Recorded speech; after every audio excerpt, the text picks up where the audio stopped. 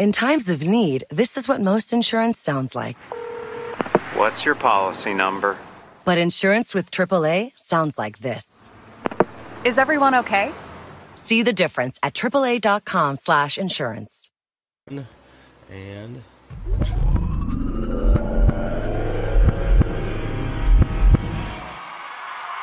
from the Kansas City Sports Update Studios, welcome to Kingdom Radio, where we talk about all things Kansas City Chiefs. Brought to you by Arrowhead Update. Join Chris and Richard on iHeartRadio, Apple Podcasts, Google Podcasts, Spotify, Spreaker, Player FM, CastBox, and all third-party applications. Check us out on Facebook platforms such as Kansas City Sports Update and Arrowhead Update. And if you cannot find us there, Google or search Kingdom Radio and Kansas City Chiefs, and you will find us. Welcome to the Kingdom. Kingdom.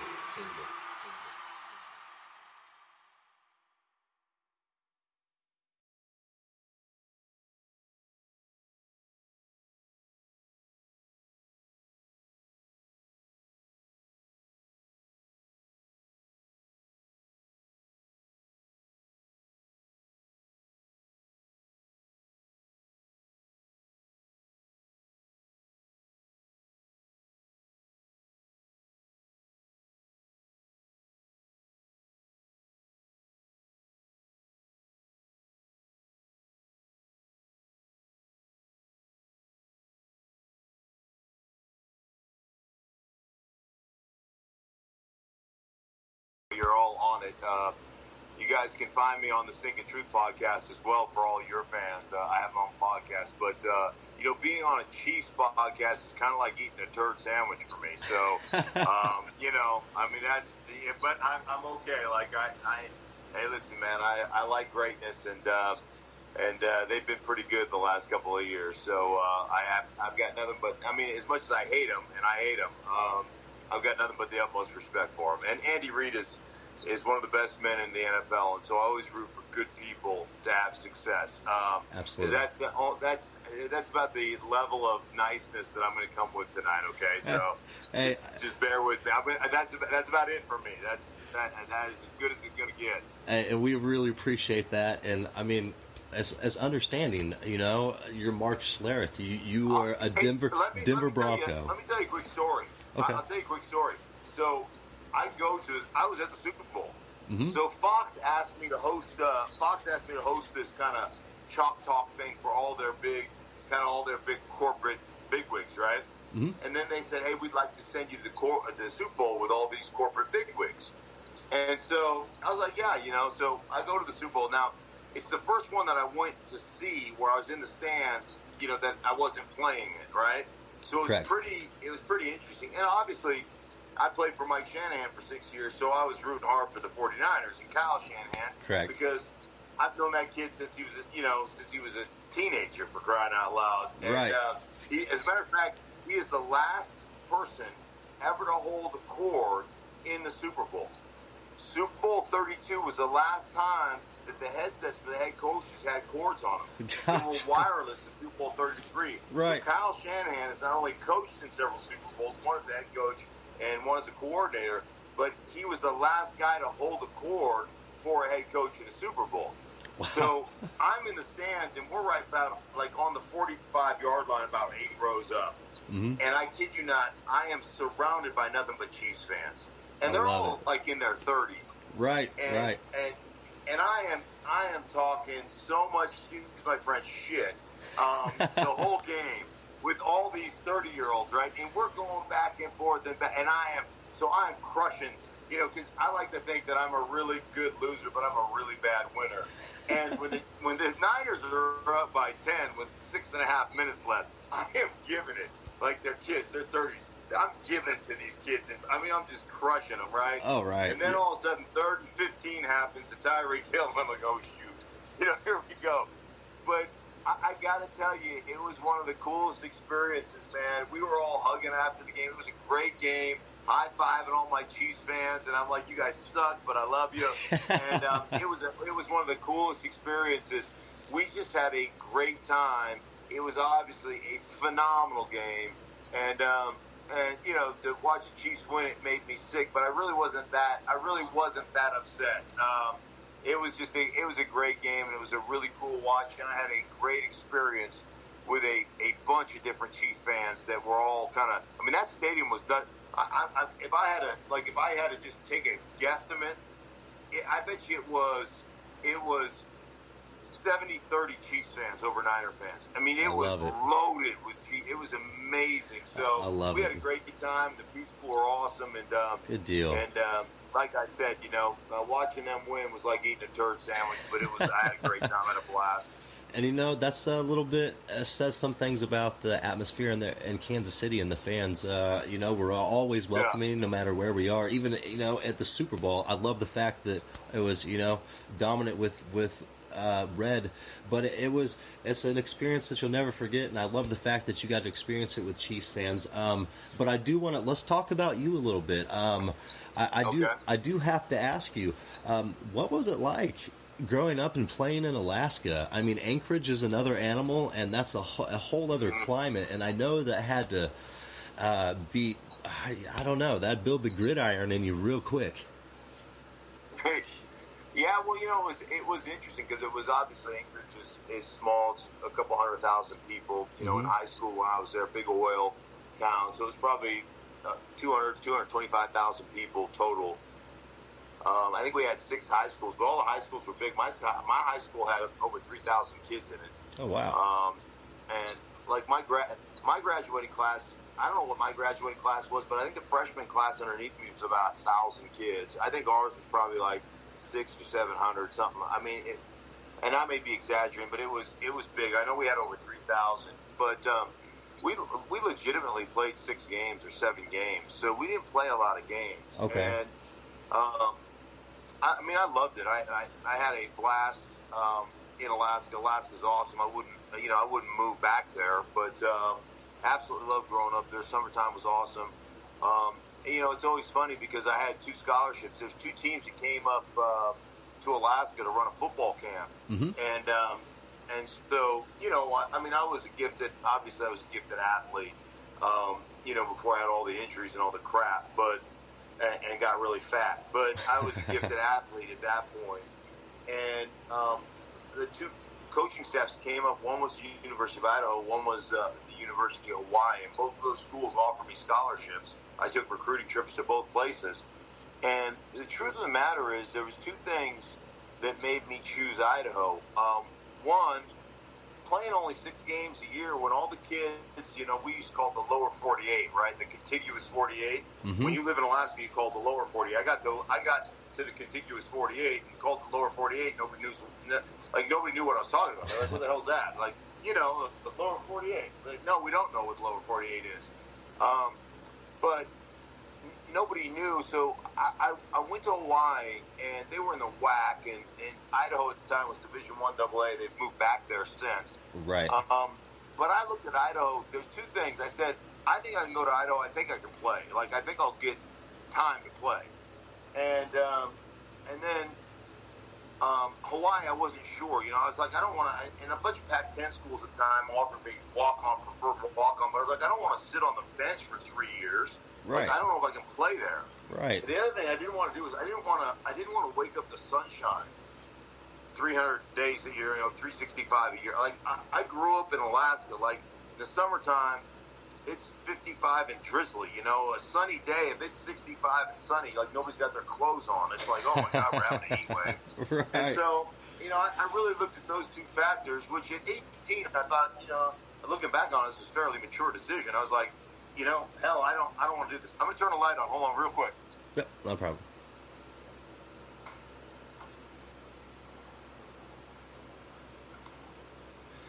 Oh, there we go. Sorry about that. Not a problem.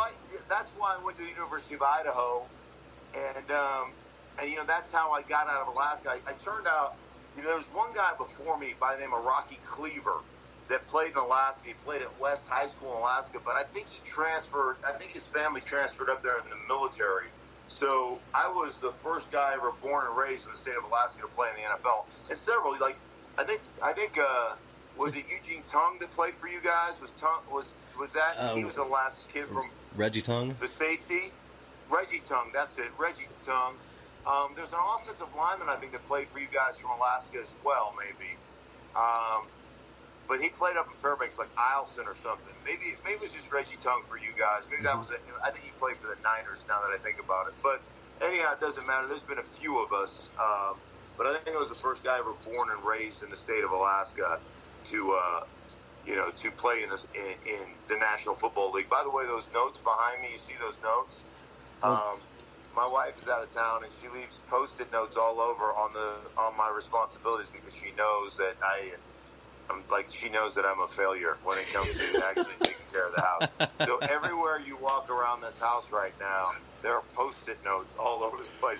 So I don't burn down the house, or she just knows that I have no shot at maintaining this house without her here. Oh, that's good stuff. Hey, and that's respect to the wife and the household. Sometimes you need a subtle reminder, and I'll tell you what, I'm bad at it too, so I'm not any different. I fall in that category as well. So cheers to the old ladies who keep everything running, right? Absolutely, absolutely.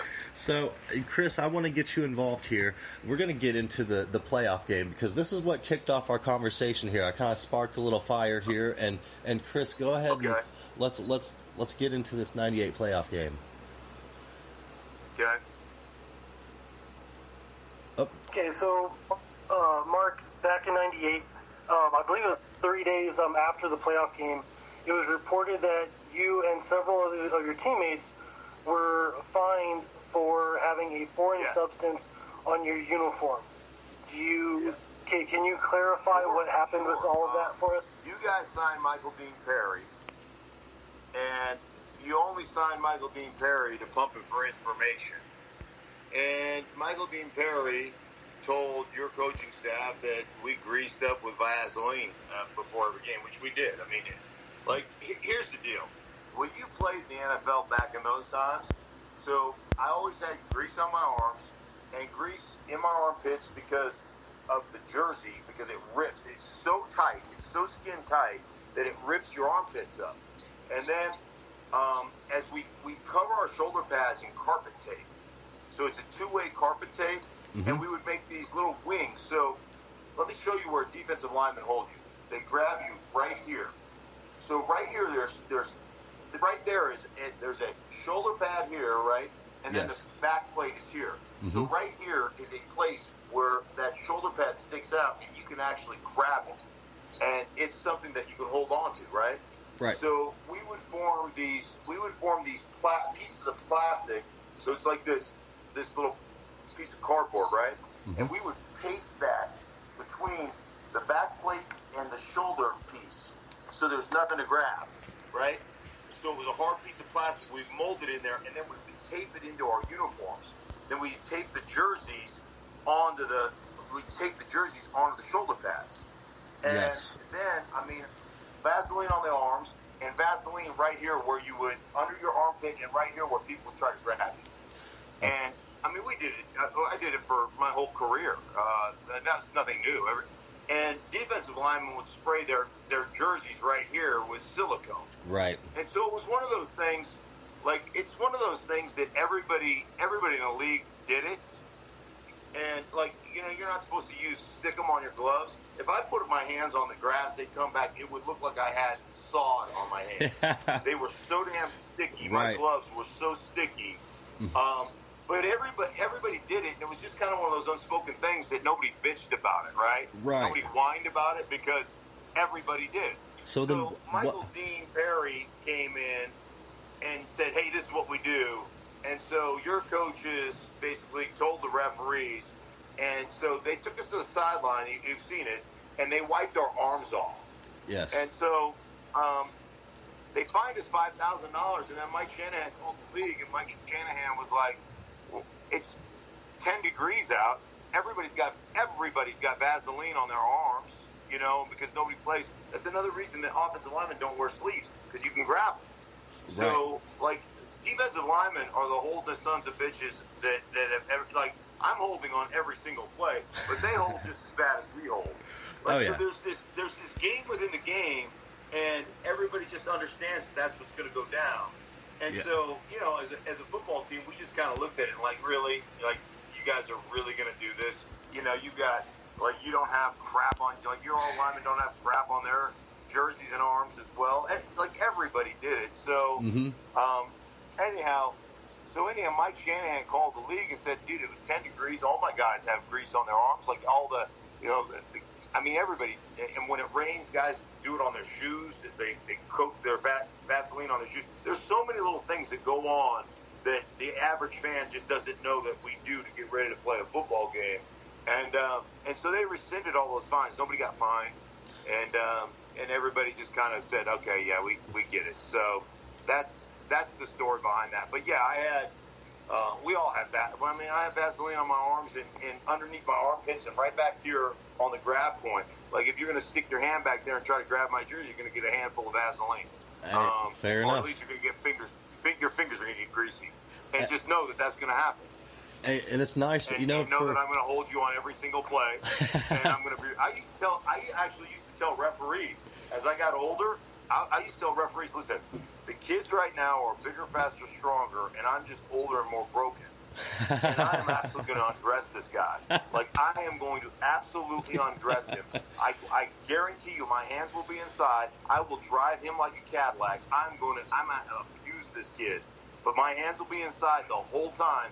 And you can't call me for that. There we go. And they would laugh, and I'm like, I'm not shitting you. I'm not kidding around. This is what I'm going to do to this kid, and just understand. Hey, if my hands get outside the shoulder, outside the shoulder pads, outside the hey, throw a flag. I get it, but I'm going to absolutely destroy him, and my hands will be inside the whole time. And they'd be like, all right, Stink, and you'd be like, okay. And I mean, I had that conversation. I can't tell you how many times I had that conversation, just about before every game. And so that's it. Those are the things that go on during the course of the game that the average person is never privy to. But that's the gamesmanship, and that's the stuff that goes on a consistent basis. So I've got to ask you. After all of that, given everything that you said, I mean, there had to have been one guy that one player that gave you, a lot of hell and just gave you grief. What was that one player? Oh, yeah. Well, there were several players, and the crazy thing is it's not the players you think. Like I was always extremely successful against Cortez Kennedy. Was always very successful. Like I always played Warren Sapp well. Like the really good players, I was really, I really had, I really usually played pretty well. Dan Saliamua back in the day, he was an absolute beast. And Danny was a great player. The guys that really gave me fits were guys that were super multiple and almost gelatinous. So, like guys that if I can get my hands on you, you're done. Even though I played at 290, 288. Like I am. To this day, I am a freak show weight room wise. I mean, my dad benched 300 pounds on his 78th birthday. Wow, hey, that's a feat in itself. My dad is 80 years old, and my dad can still probably do 10 reps with 225. Oh, so I have this from a genes, and now my joints suck, and I have a lot of injuries, but I still have ridiculous strength. And so my thing was, I don't care if you weigh 350. It doesn't bother me. I don't care how much you weigh. If you run into my hands, you're blocked. You're done. It's just there's no way. I was just so freaking strong that way. So the issue for me was the guys that never let you touch them. Like I said, I call them gelatinous. You punch them and they just kind of absorb it. Right. And so there's several guys over the course of my career. Guy by the name of Pierce Holt, who played for the San Francisco 49ers, and he played for the Atlanta Falcons. And I'm a young player, Pro Bowl player for the Redskins, and we scrimmaged the 49ers in San Francisco, in London. And we have these several scrimmages. I just eat this kid's lunch, right? And from that point forward, every time I played him, he would line up literally 2.5 yards off the ball. And he'd come charging at me. He was like the Tasmanian devil, blah! And, I was such an upkick guy, and I wanted to take the fight to the line of scrimmage. And I'd just be sitting there going, "Oh shit." He gave me fits. I gave up a couple sacks in a game, in a playoff game against Pierce. Man, he was an absolute nightmare for me. Phil Hansen of the Buffalo Bills, skinny little, like he was just a nickel player. Like he'd come down, he's a defensive end, a little white guy, defensive end that wasn't great on the outside, couldn't really turn a corner, but he just had great hands, like a karate dude. Same thing with Dennis Byrd. Dennis Byrd had like the best hands, and he's like, and you never felt like you got a shot. Like those guys drove me nuts. I could see you could never get your hands on them. I'd love you to play. Yeah, I'd love you to play the power game with me all day because, like I said, there's nobody that can drive me into the back, and nobody. But I had trouble with the guys that had that skill set, that ability to move and slap your hands and do a bunch of stuff. Those guys, were the harder guys for me to block. I could see that. Mark, I want to ask you about this. We're going to get into a little serious note here, and this is just because I respect your opinion on every network that you're on. I've always respected your opinion, and I'd like to know, what are your thoughts on the video that several players, including Patrick Mahomes and Tyrann Mathieu, participated in, that was released to support the Black Lives Matter movement, and what do you think that means to the NFL and players like yourself, to have a quarterback who's not scared to voice his word and his opinion? I think it's awesome. I think this is an awesome time in our country. As hard as it is, and it's incredibly hard. I don't know about you guys, but every day when I went to school, we said the Pledge of Allegiance, right? Yes. I pledge allegiance to the flag of the United States of America, to the republic which stands one nation, under God, indivisible, liberty and justice for all. Yes. Right? Didn't say liberty and justice for some. It said for all. Correct. And I think as an athlete, sometimes, you get to the point where you guys are so connected. Right. And, you look at your differences, whether it's where you grew up, how you grew up, the color of your skin, the stereotypical nature of what you are. And you just embrace each other for all those differences. And you start to realize as you play together. I mean, I lived in a locker room my whole life, and being a part of television for the last 20 years is kind of like being in a locker room.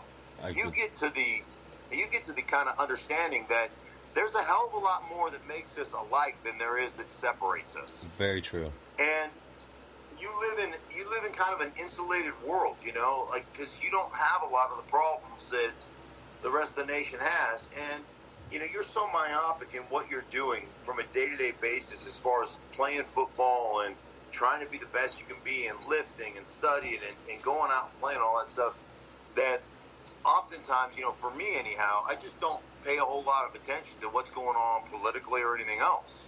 And I have always, been an incredible hard worker, but I've always been empathetic and compassionate, and have been taught to love and taught to care for people.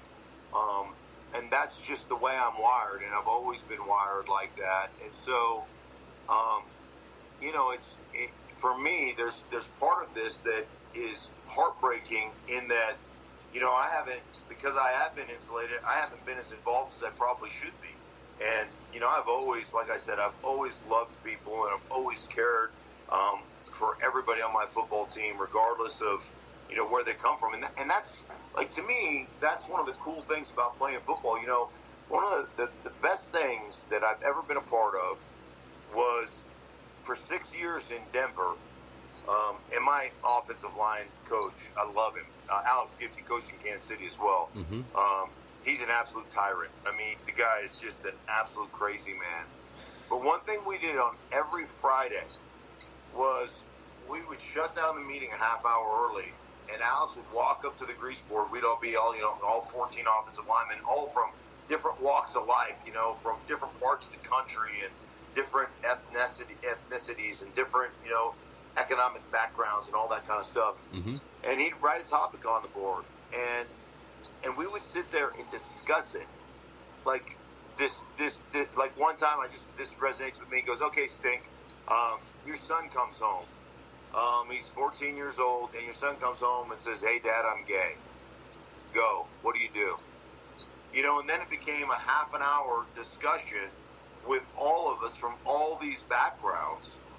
And, you know, in this kind of, this world of machismo of a football player. And it was one of the coolest things ever because we got to understand and really got to respect everybody's walk of life and everybody's background. And even if you didn't agree with the guy, you respected his opinion and where he came from. And the bottom line is you have to go out and you have to play for one another, and you've got to play, and you got to be willing to sacrifice for one another.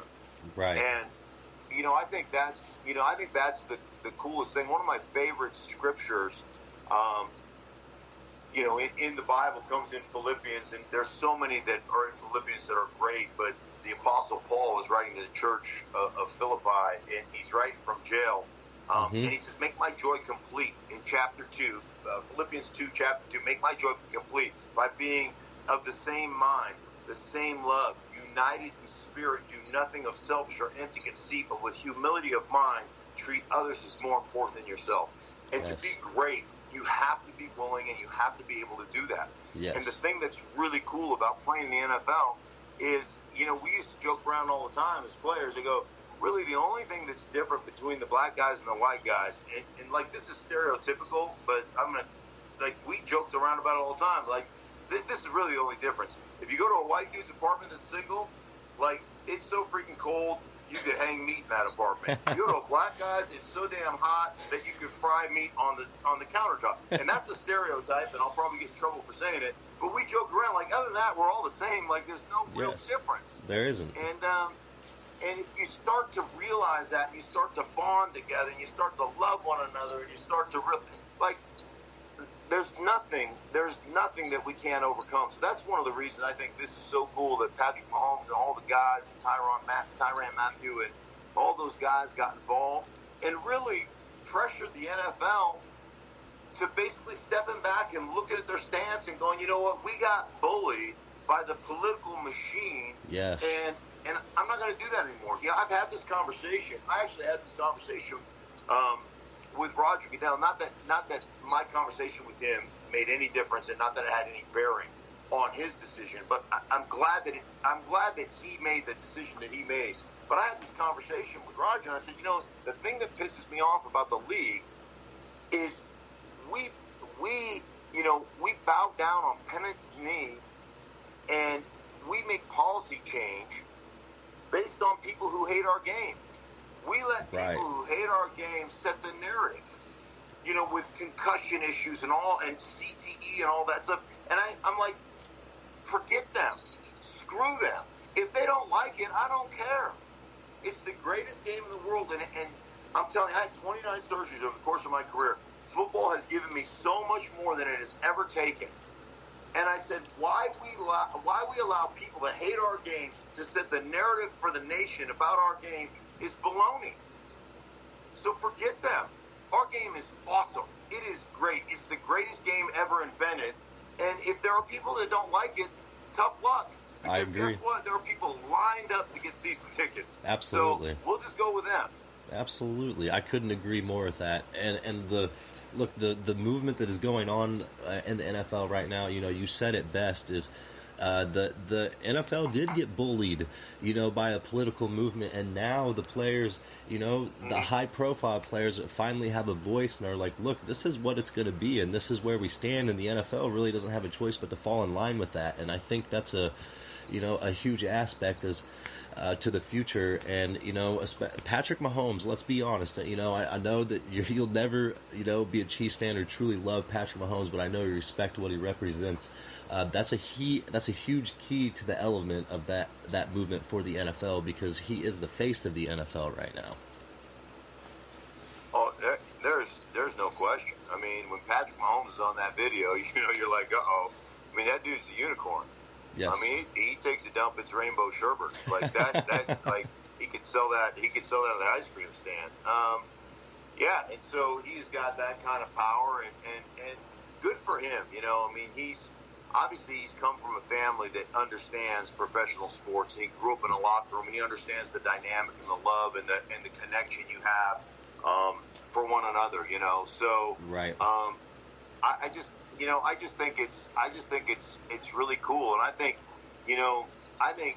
that professional sports and sports in general can be really the lightning rod, really the catalytic kind of movement towards this country understanding our differences are our greatest strengths. Listen, man, I grew up, I cut my teeth with the Washington Redskins and the Hogs, but the guys that I try to pattern my life after are some of the strongest men, some of the strongest Christian men, some of the strongest husbands, some of the strongest fathers, and some guys that I try to pattern my life are all black. Right, It's Darryl Green, it's Charles Mann, it's Art Monk, it's Monty Coleman. Those guys, I love them. Those guys are my guys. They're great leaders. I look at those guys as that's what I want to be. Right. That's who I aspire to be. Right. I want to be like those guys. And so, I don't know. It just is. When you grow up in that environment, I just think it's like I said, I've been insulated, and I probably haven't done I haven't done all that I could do. Mm-hmm. I think one of the NASCAR guys said it best. It's not just good enough to not be a racist anymore. Like, you got to be proactive. Very true. And I've always been proactive with the way I have, loved people and had empathy for people and been kind to people. But I think again, it's about standing up for what's right and starting to understand. Like, I think you walk out of the locker room and you're kind of on your own path and you've got your own family and you're doing your own thing, and you just tune out to society, and it's time to tune in and say, okay, wait a minute, where do I see things that need to be rectified? How can I help? How can I be involved? Right, and that's a great outlook. Chris, hop in here. Let's hear your thoughts on this, because this is a huge topic right now, and I'd love to hear your thoughts as well. Or we could just talk X's and O's, Chris, and we could talk about the Chiefs and what I like about the Chiefs, man. we could do that too. You know what I hate? Honestly, okay, let me ask you guys this. Yeah.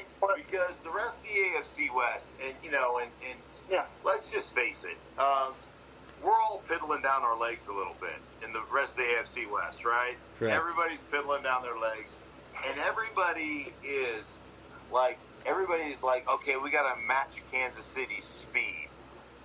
And I shake my head. I'm like, are you kidding me? Like, here in Denver, we drafted 2 receivers that can really run, and we're tight end that won't block his way out of a wet paper sack, but he can run like the wind, No font. and everybody's praising Elway, and Elway goes on a victory tour, and meanwhile, I just want to, for me personally, it's like somebody pissed in my Cheerios. I'm like, oh gosh, I watch the teams that beat the Chiefs, and it's not that they match up speed-wise. Like, the teams that beat the Chiefs will blitz Mahomes up the middle. They'll play press man, and they'll disrupt routes in critical situations, try to get the timing off, try to pressure Mahomes, right, and try to possess the ball, whether they possess it through running like the Colts did, or they possess it like the Chargers did by just throwing it a bunch, but they'll possess the ball, create first downs, and essentially hold on as the Chiefs come charging back to make it a 29, a 29-30 loss, or what, you know how it is. You've watched them, right? Yeah, they're incredible. So, it is. I hear everybody talk about speed, and we're gonna get in a track meet with the Chiefs, and I'm like, you guys are idiots. You don't get in a track meet with the Chiefs because you're gonna lose 100% of the time. So, very true. Like, I mean, it's got to feel pretty good to watch everybody piss down their legs a little bit about how they're going to play the Chiefs. I mean, for you guys, right? It's about time. Let's not get too prideful. Let's not get too prideful. You guys ain't won shit in 50 years. Okay? So let's not get too excited about it. But it's got to feel pretty good. I would think. It does. The last couple of years have been, a great roller coaster of emotions. Chris, I know you've been excited. Go ahead, Chris. No, you're good. Like you kind of alluded to, who the last couple of years have been really up and down, more so on the up recently since Mahomes has taken over the helm. So, Mark, I want to ask you, what do you think that the Denver Broncos need to do in order to truly be competitive with the Chiefs? I know that you kind of talked about it a little bit there with the physicality component, but what direction do you think that the Broncos need to take in order to be more competitive? Well, I mean, obviously, one of the things that sets the Chiefs apart, which nobody talks about and it irritates me, is that the Chiefs consistently, if you watch the Chiefs play offensively, they're getting 5 guys out in the pattern 80% of the time. Like they're just like, hey guys, we're playing 5-0 protection, and what nobody gives them credit for is Fisher and Schwartz are 2 of the best tackles in football. Absolutely. And all anybody wants to talk about is the speed of Kelsey or the speed of Tyreek Hill, the protection, or the speed of Sammy Watkins or Markel Hardman or whatever his name is, right? And all I see is shit. They got 5 guys out in the pattern, and this offensive line is holding up. And when it breaks down, obviously Mahomes is scrambles around, which is the worst thing that can happen, right? Right. There's a couple things. Like, one, there are always those guys, if you ask me who I struggle against, there's always those guys that for whatever reason you don't match up well against, right? Yep. Like, the way they play, the way they take a set, even though it doesn't make sense on paper, you look at it on paper, and I always say this about, if the games were played on paper, I'd spend a lot less time on the operating table. They're not. Fair enough. They're played on a field. Makes a lot of sense. And so there are certain matchups that you get into that makes no rhyme, no reason. There's certain guys and they're just a bitch, right? They're hard. Yeah. And for whatever reason, Mitchell Schwartz owns Von Miller. For sure. He does. Yes, you're right. Owns him. He just owns him. And so the fact that you don't have to tie guys up in protection and that Mitchell can block 58 it's been huge for the Chiefs. Yep. I mean, huge. I completely agree. And so you don't have to double team them, and you can get 5 guys out the pattern. Like, that's going to have to change. I mean, they're going to have to figure out a way to pressure. Most of the time, and I've been watching, I've actually gone back and looked at all of the 8 losses the Chiefs have had. I think it's 8 losses over the last 2 years. Mm-hmm. And 2 things stand out to me. How much, in critical situations, how much press man the other team plays. Yes. Which, you're going to give up some big plays, right? Right. But how much press man they play, and how important a constricted pass rush lane, like you'll see teams either get pressure up the middle and maintain outside leverage, right, where they're just telling those defensive ends, don't bite, stay upfield. Yep. Or they'll pinch the D ends in, they'll run a tackle lane game and tell the defensive tackles, you stay upfield, mm-hmm, and make sure you corral them and push back in. And then they'll bring one linebacker and play press man behind it, right? Mm-hmm. Because the Chiefs want to get everybody out. Right. And when you watch it, that's a pretty consistent theme on the teams that have been able to beat the Chiefs. So that's something that I've noticed a lot looking at that. Not all the time. They'll play some zone line and they'll do that. But in critical situations, you see a lot of that transpire. So that's one thing that you can do. But, Vic Fangio historically has not been – he's not a real – from a scheme standpoint, he's not a, hey, let's scheme up pressure. He's like, hey, let's find a way to get a one-on-one that's really good. And yes, then he likes, he's historically, he's been more of a cover 2, quarter half. He's been more of a guy that'll play zone back there. and those things have not hampered the Chiefs at all. So, exactly. And then I think just offensive line-wise, the Broncos just have to be a lot better. And I think their two tackles are a bit of a, bit of a disaster. So I think they've improved. Well, I say they've improved up front. They went and got Glasgow, who's a good player, but they've got Cushenberry, who is a rookie that they're relying on to be. They're talking about him being really good, but shoot, I don't know. He's a rookie, I mean, right. It's a hard transition. I look at the quarterback position, too, with Drew Lock, and, he grew up in Kansas City, and, all throughout his high school career, right. Andy Reid was the head coach, and then he goes to Mizzou, a place that Andy Reid coached before, he was in the NFL, and it just seems like the Chiefs have more tape on Drew Lock than any team on the planet, and I have to bring that aspect up just because I feel like that's a key piece to, Denver's lack of success against Kansas City. Or, I'm sure that things have changed with the progression of Locke in the NFL, but that has to have a huge play in what's going on with, Denver right now. Right. Well, I think, you look at Drew Lock, and all the intangible stuff to me has been great. Mm-hmm.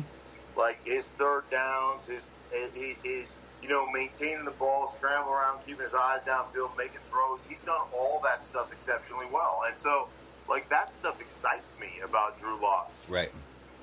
One of the things that's been interesting, is everybody sits here and says, well, Garrett Bowles played really well in the last 4 or 5 games of the season when Drew Lock was in, and so they've fixed the left tackle position, and he only had one holding call or some crap like that, even though he leads the league in holdings every year, And they say, Drew Lock did this, that, and the other. And, when I break down film, I look at it like, hey, listen, 60% of the time they were in a heavy, condensed formation, heavy personnel. So they had 2 tights, they had 2 backs, they had 2 backs and a tight end, they had 2 backs, 2 tight ends. They were 12, or they were in 13, or they were in 21, or they were in 22 personnel, right? Mm-hmm. So what that does to you as an offense, you condense to throw the ball, right? And it protects both edges. Right.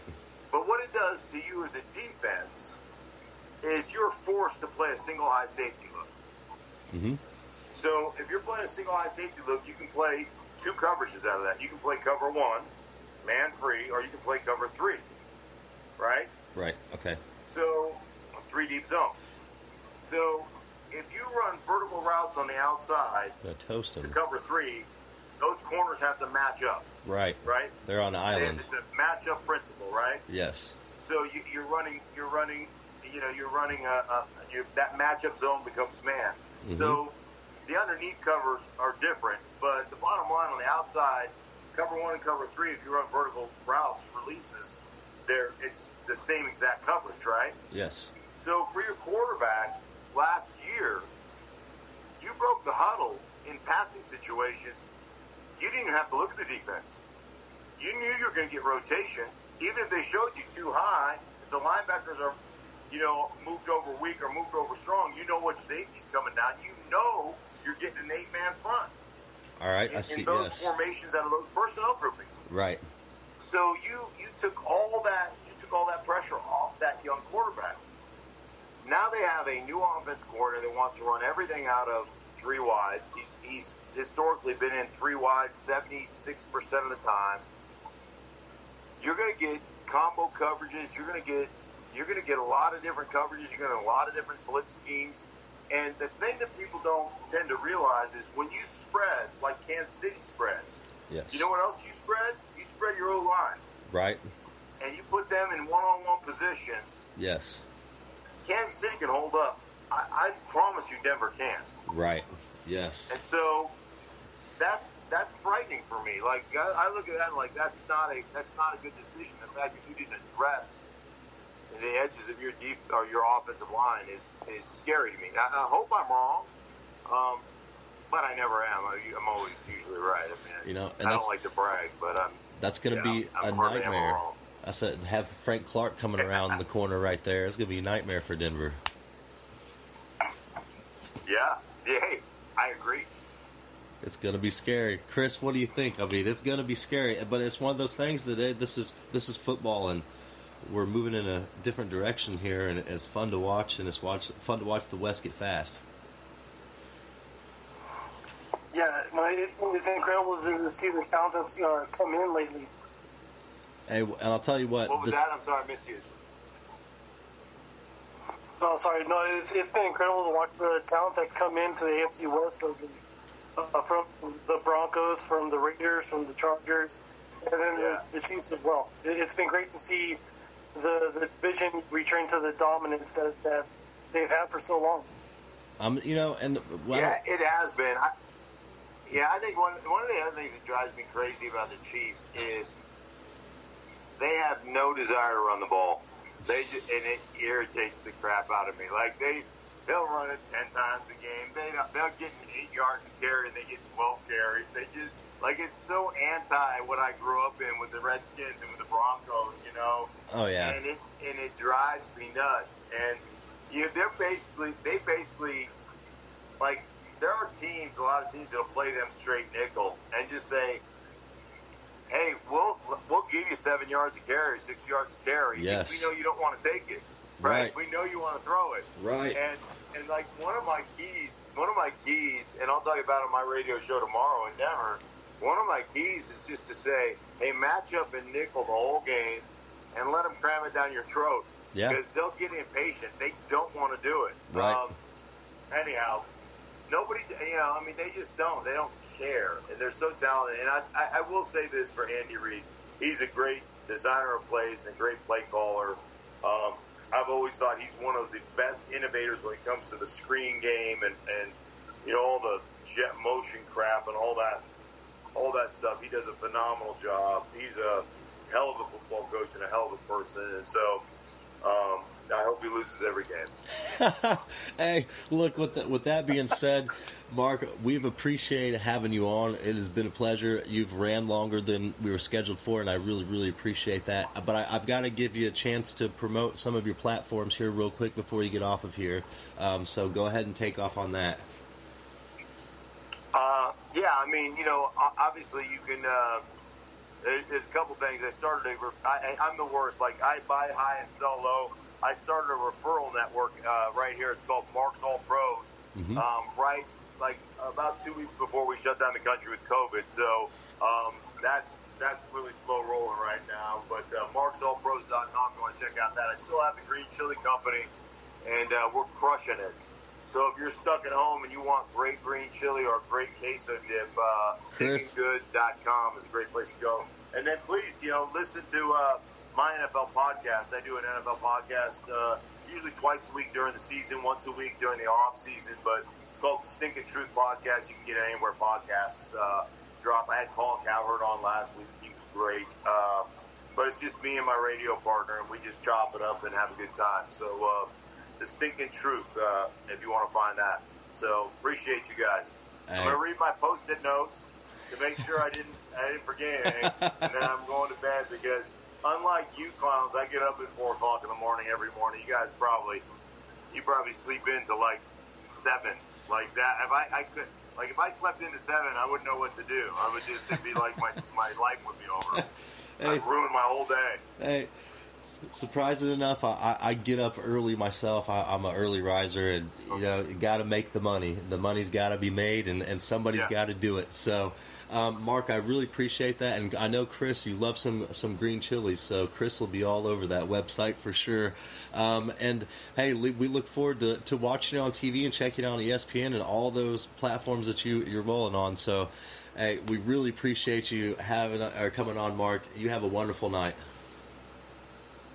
My pleasure, guys, and hopefully I get a call at Kansas City game. That would be fun, man. Hey. I'm call Kansas City Fox. NFL on Fox called Kansas City game. It'd be great this year. So hey, I'd love to connect with some of the coaches out there. So let's get you to Arrowhead. You guys. By the way, my daughter was on a dating show with Travis Kelce, my youngest daughter. Hey, Chris brought that up. Yes, Chris brought that up, and we were going to mention that. How did that go? I did an event with him a couple of years ago, right after that show at the Super Bowl that I moderated an event. I busted his balls the whole time. It was awesome. It was just awesome. I called him Travis Schlereth. Hey, and he's a great sport. I know we enjoyed that. He didn't pick my daughter because then he would have had to change his name, you know, for the whole crowd.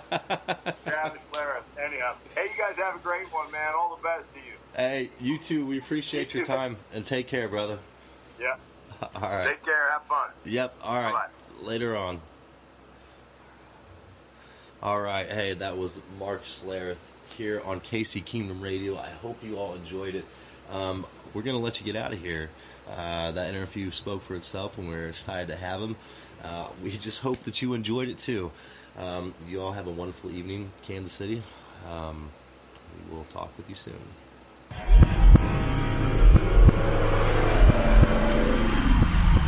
Thank you for tuning in to Kingdom Radio, your go-to podcast for everything Kansas City Chiefs.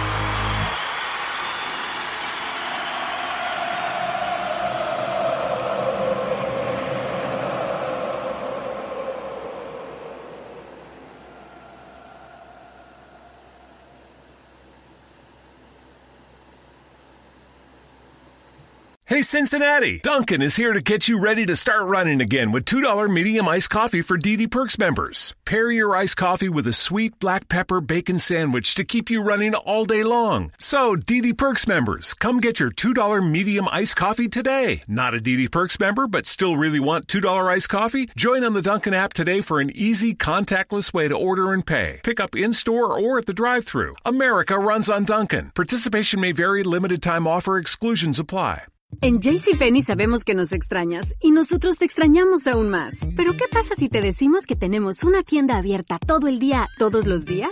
¡La tenemos! En jcp.com o en el app de JCPenney. ¿Quieres un traje de baño? ¡Lo tenemos! ¿Algo para estrenar este verano? También. ¿Marcas exclusivas y tus marcas nacionales favoritas? También. Visita nuestra página para los más recientes cupones y aprovecha envío estándar gratis en compras de $49 o más. JCPenney. Aplican exclusiones. Detalles en la tienda o jcp.com.